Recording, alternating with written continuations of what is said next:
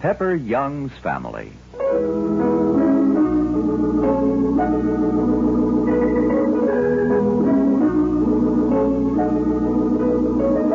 Pepper Young's Family is the true-to-life story of your friends, the Youngs. We'll be with them in just a moment after this message from our sponsor.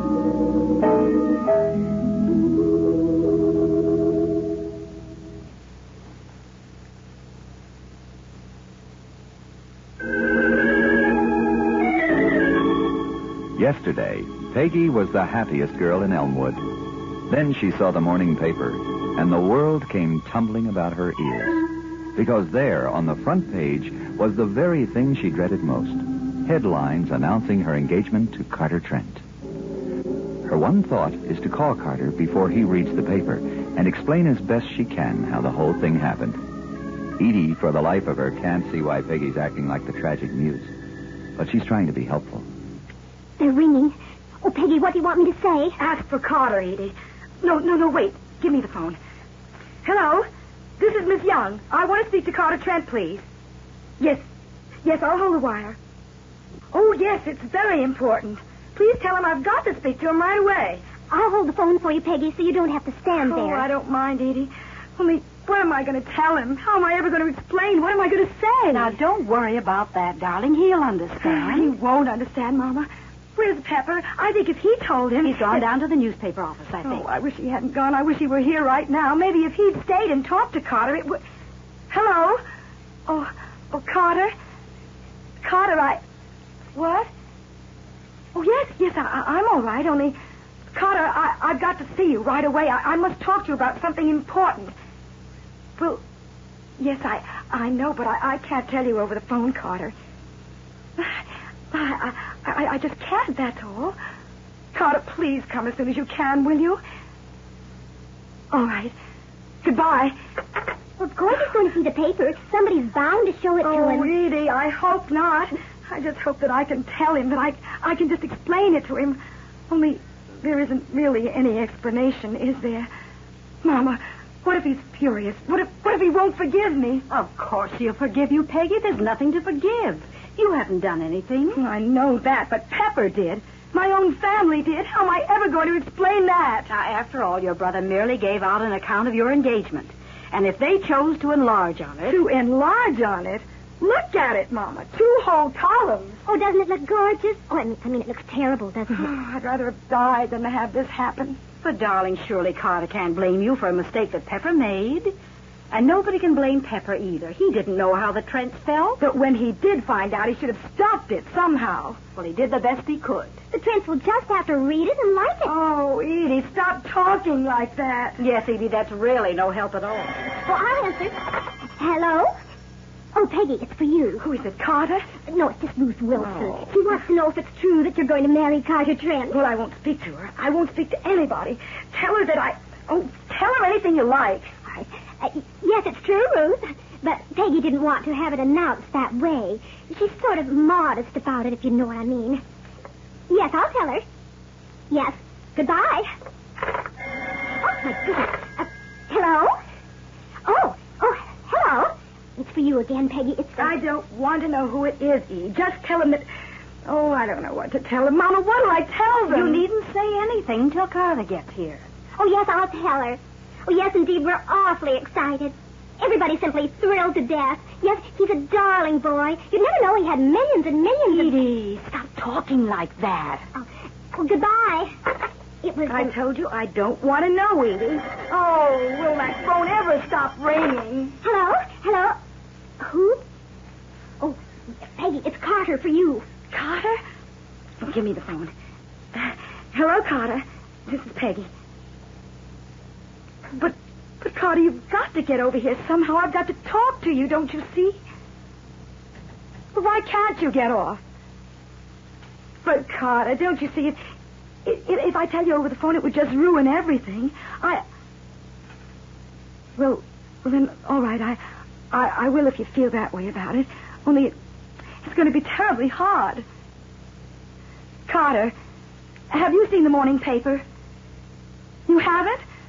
Well, something terrible has happened. Something that couldn't be helped. Yes. Yes, that's right. Yes, it is about us. Yes, that's it. Carter, I didn't give it to them. I didn't tell them anything. I refused to talk to that reporter just the same as you did. Please try to come as soon as you can, and then I'll tell you just how it happened. Only don't be too angry, will you? Because it isn't my fault. Honestly, it isn't. I didn't give one word of it to anybody. Not a single word.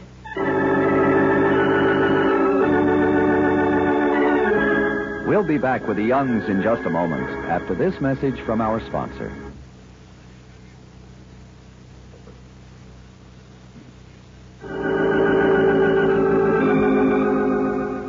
As Peggy hangs up after talking to Carter, she looks despairingly at Edie and her mother, who are standing by the phone. Mrs. Young asks, What'd he say, Peggy? Oh, Mom, he just said over and over again, but how can it be, Peggy? I just couldn't tell him it was Pepper. I couldn't. I knew he'd be so angry he'd never forgive Pepper or any of us. Oh, nonsense. You'd think a crime had been committed. After all, I appreciate that the Trents don't want publicity, but certainly Carter isn't going to be unreasonable about it. He better not be. He feels just terrible. I could tell he does. He kept saying that's the one thing I hoped wouldn't happen, Peggy. Oh, ma'am, I just don't know what to do. Oh, don't worry. It'll work out. When you go to Chicago to see the Trents... Go to Chicago? I'm not going to Chicago.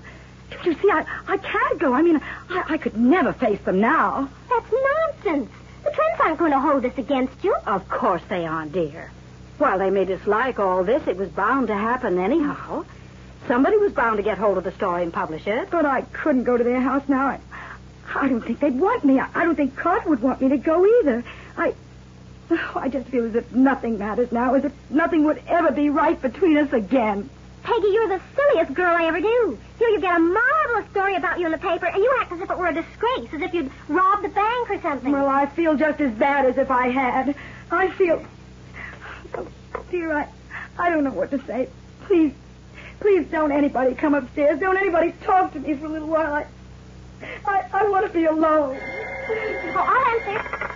Hello? Oh, it's Carter, Mrs. Young. Had I better get Peggy? No. Let me talk to him.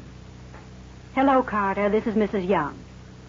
Yes, Peggy's terribly upset. It wasn't her fault, Carter. She knew nothing about it whatever. I hope you'll explain that to your father and mother. The way it happened? Well, perhaps Peggy'd better tell you herself when you get here. Yes, I know, dear, you're upset too, but I assure you we feel far worse about it than you could possibly feel. Yes, dear, I'll tell her. I think it'll make her feel a whole lot better. All right, dear. Goodbye. Peggy? Yes? What is it, Mama? That was Carter on the phone. Oh, what did he want? What happened? He merely wanted to say that he was afraid he was a little bit short with you on the phone and that you were not to worry, that everything would be all right. Oh, Mama. Did he really say that? Yes, darling, I think it's going to be all right. Did he say he was coming right over? Well, he says it won't be until late this afternoon, but he'll be here as soon as he can. I feel lots better now. Oh, it's a relief, isn't it, that he called up again? That shows he's not mad. Oh, Edie, I didn't say he was mad. I just said he was awfully upset. Who's that? I think it's Pepper. Pepper? Yeah? Pepper, I talked to Carter, and he feels just terrible about all this. He doesn't feel half so bad as the guy over at the press office that I just had the pleasure of telling off. You mean the editor? No, Mr. Goodwin wasn't in. He's out of town. It was this Bird Smith who was there last night. He was still there this morning because Goodwin's away. Well, I told him plenty. Pepper, I just couldn't tell Carter over the phone that you were responsible. Oh, don't worry. I'll tell him. Peggy, it's all my fault, and I'm sorry. I wouldn't have done it, not for anything. It's all right, Pepper.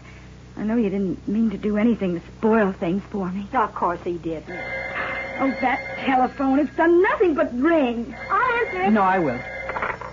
Hello? Who? What did you say? Chicago calling? Well, that's your father. I know it is. He's probably seen it in the paper. Oh, Mama, how could he? How could he see it in the paper in Chicago? It isn't in a Chicago paper yet. No, it isn't for you, Mom. It's Mr. Horace Trent, Carter's father. He wants to speak to Peggy.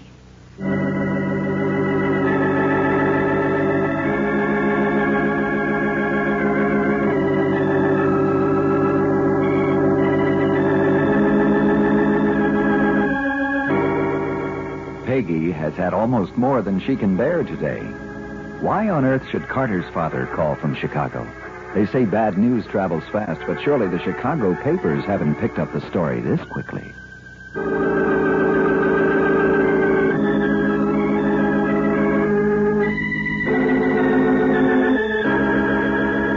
And now a word from our sponsor.